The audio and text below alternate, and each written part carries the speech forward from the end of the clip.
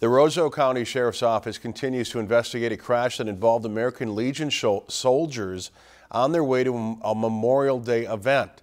Three of the 8 people in the van involved in the crash were airlifted to a Grand Forks hospital following the accident Monday morning, 5 miles south of War Road.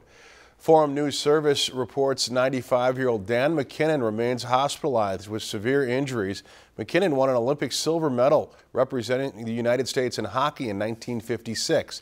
Chef Ciceroth, a board member for War Road's American Legion Post 25, told Forum News Service that McKinnon suffered the worst injuries in the crash, including fractures to the sternum and 1 vertebrae.